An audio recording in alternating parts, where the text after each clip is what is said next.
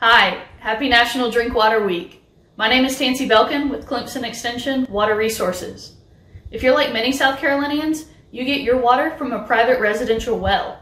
The water in that well should be tested each year so that you can stay on top of your water chemistry and make sure that the water you drink is safe to be drinking. You can get your well water tested through a private laboratory or through DHEC's Environmental Affairs Office. If you want to get your water tested through DHEC, all you have to do is go to your county's DHEC office and tell them that you need to test your well water. They'll give you a kit like this one and send you home with it. This kit can let you test for total or fecal coliforms, which tell you if your water is safe to drink or not. If you're new to a house or if you've had a recent flooding event, you might want to get a fecal coliform testing. Your kit should come with these components. A bottle to collect your sample in. It's sterile, so don't touch the inside of the lid. There will be some crystals in the bottom. Leave those in there. Those are part of the sampling process. You'll have a form to fill out, the bottle that it comes in, and directions step by step on how to. You can get your sample from your kitchen sink or from your well outside, and that's where we're going to start. Here's what many well systems look like in South Carolina.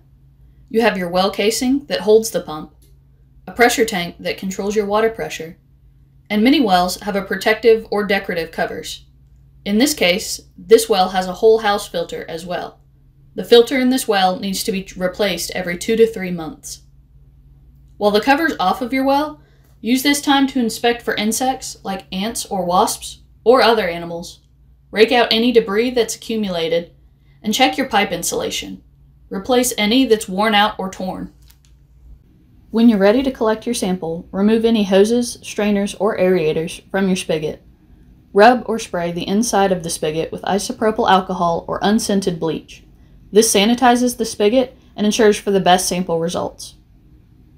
Open the spigot and allow water to run for 5 minutes or until the pump turns on. This ensures you're sampling fresh water from the well. Don't adjust the flow of water. I used a bucket to catch water and reduce erosion around my well. I'll use the water elsewhere around the property. Be careful not to touch the inside of the bottle or cap.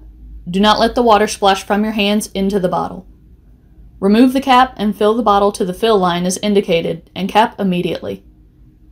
Fill out the enclosed sample form with your name, mailing address, daytime phone number, and the date and time of sample collection. The sample cannot be tested without this information. Take the sample immediately to one of the bottle distribution points, such as a local DHEC Public Health Department or Environmental Quality Control Office.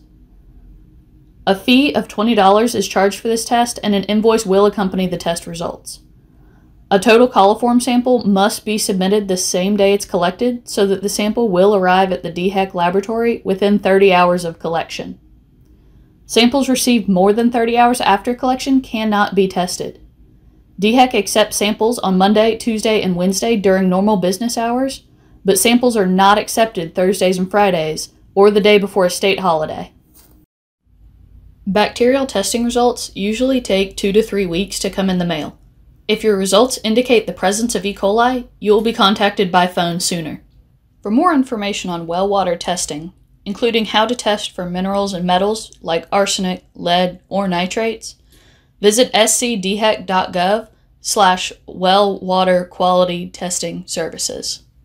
To learn more about using well water and about residential well maintenance and water quality testing, visit Clemson Extension's Be Well Informed page at clemson.edu/extension/water/bewellinformed.html.